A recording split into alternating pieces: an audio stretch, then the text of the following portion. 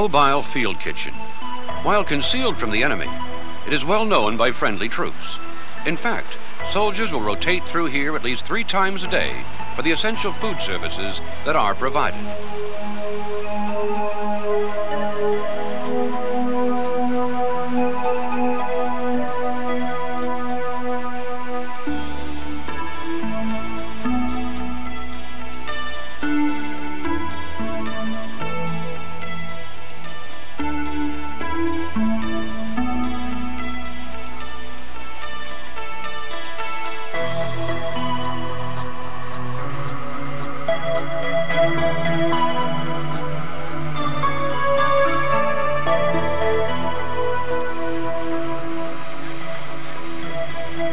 A cook's day might include shift work with daily assignments. Besides preparing food, he might be tasked to pick up rations at a delivery point, set up or break down camp, clean and maintain equipment, or assist with planning for a new location and a move. It is not only a workplace, but during busy times, it can be the only scenery a cook sees for days. The chief cook is also responsible for the cleanliness and security of the field kitchen site.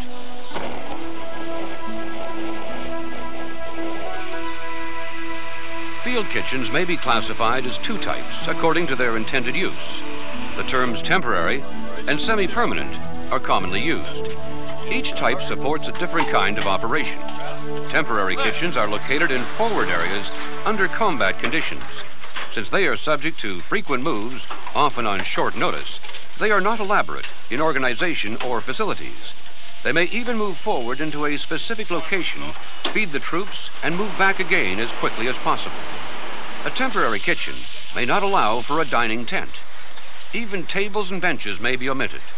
Troops' comfort is definitely less important than efficient feeding in the temporary field kitchen.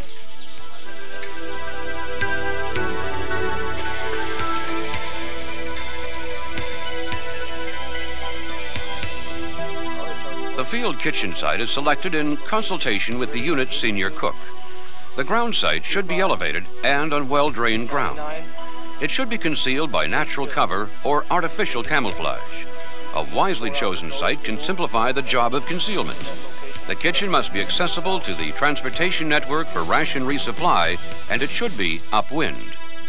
The setup is based on the relation of the kitchen to the prevailing winds.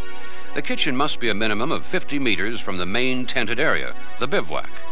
The serving area should be set up so the troops travel from bivouac area to pre-dip through a meal line and proceed to mess tent.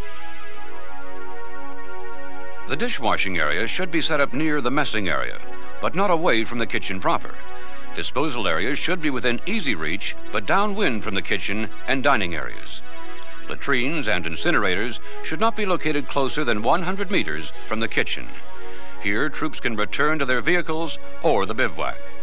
Fuel storage should not be closer than 30 meters to the kitchen, the filling area 20 meters, and the lighting area 10 meters. The water supply should be convenient to the kitchen, where use can be controlled. Immersion heaters should be between the kitchen and the dishwashing area, close to the water supply. Ration storage and administration are close to the preparation and cooking areas and convenient to the road network for deliveries.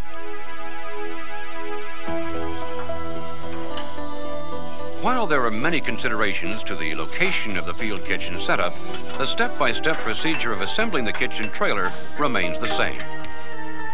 After the lights and chains are unhooked, the trailer is pushed back from the truck and the wheel is dropped and locked into place.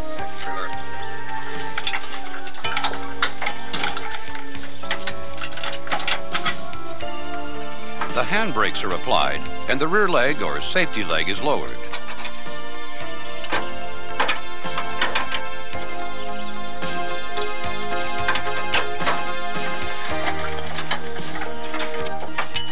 All 4 corner legs are then lowered and secured with pins.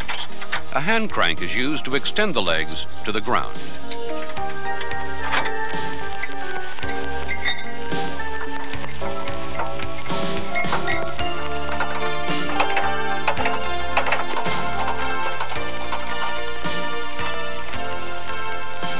The side panels of the tarp are unfastened so the levels can be seen.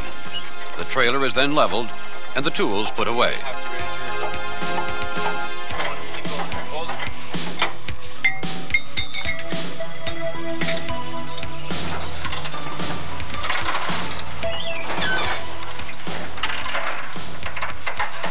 The walkways for the serving lines are lowered on all four sides.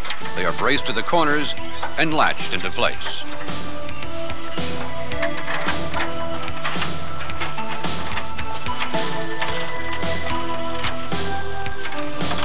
The tarp is neatly rolled from all sides, so the top can be easily lifted into place and secured.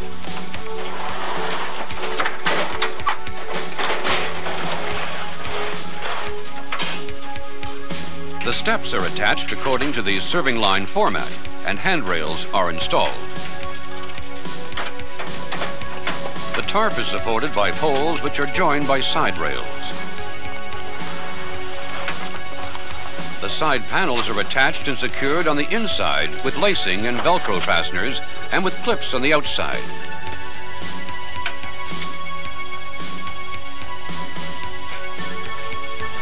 The services are then hooked up between the truck and the trailer. The propane hose is run from the tank on the truck to the hookup under the trailer. The stoves can be hooked up and used immediately.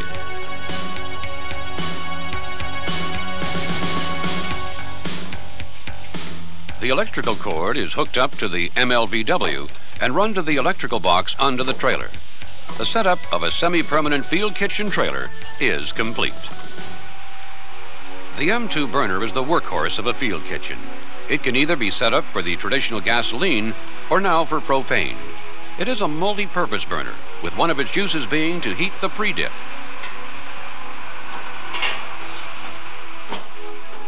The purpose of pre-dip is to preheat, wash, and sanitize.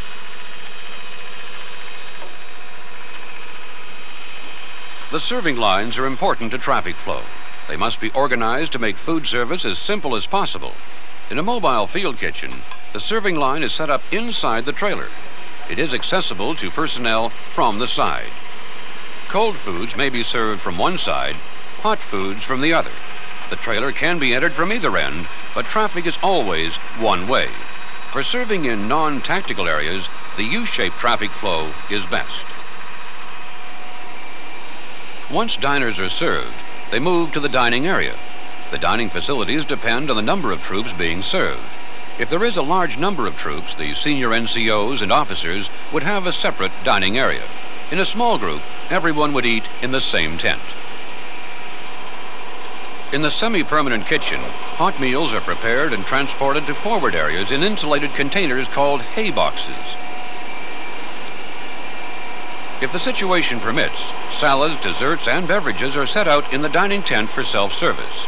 If there are no dining tents, these items would be next to the trailer on a table.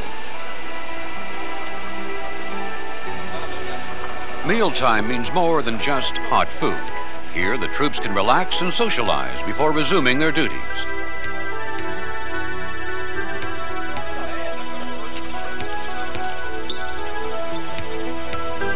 After eating, diners carry their dishes and utensils to the dishwashing area called mess tin laundry. Everyone scrapes his own dishes, then washes them. First in soapy water, then clean rinse water, and finally in a sanitizing rinse. The water supply and food storage area should be convenient to the kitchen. Generally, it's to the rear of the kitchen, where use can be controlled. Water is usually supplied from formation water points or an existing building. In either case, the kitchen should have convenient access to a source of water. There are good reasons why the entire field kitchen is under constant watch. It takes that kind of effort to maintain a high level of security. Security that provides peace of mind. That's something you really appreciate, especially when you have a few minutes of personal time to enjoy.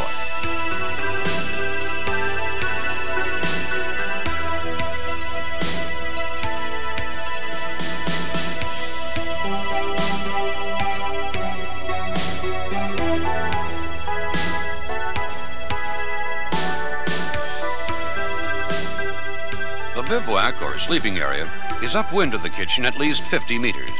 Each area has a fire picket station. The field doesn't have the luxuries of home, but what you do have, you don't want to lose to fire. Hot water is a vital commodity in a field kitchen, for without it, acceptable sanitation cannot be maintained. An immersion heater is the simple piece of equipment used in the field. It heats a large amount of water quickly and maintains it at a usable temperature. The immersion heater is fueled by leaded gas. Lighting is not difficult if instructions are followed carefully. Water heated by the immersion heater is normally used for cleaning, especially washing pots and dishes, not for cooking. Water for cooking is heated in the trailer on the M2 burner. Once it's hot to the touch, you open the drip valve, let 3 or 4 drops inside. Bring over the lighting cup. The principles of hygiene are very important in the field. Because troops congregate at the field kitchen at least 3 times a day, disease would spread rapidly once it started. Every field cook has a part to play to ensure that personal hygiene is excellent. Food is correctly stored, prepared, and served. Equipment is sanitized. Food is handled as little as possible. If these principles are followed, the possibility of food contamination in the kitchen is minimal. Equally important for a healthy camp is hygienic and immediate waste disposal. Liquids such as cooking water and mess tin laundry are disposed of in liquid swill pits that are dug at least 25 meters from the kitchen.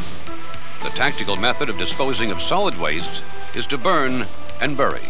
However, local environmental restrictions must be considered in peacetime, and often solid and liquid wastes are trucked away.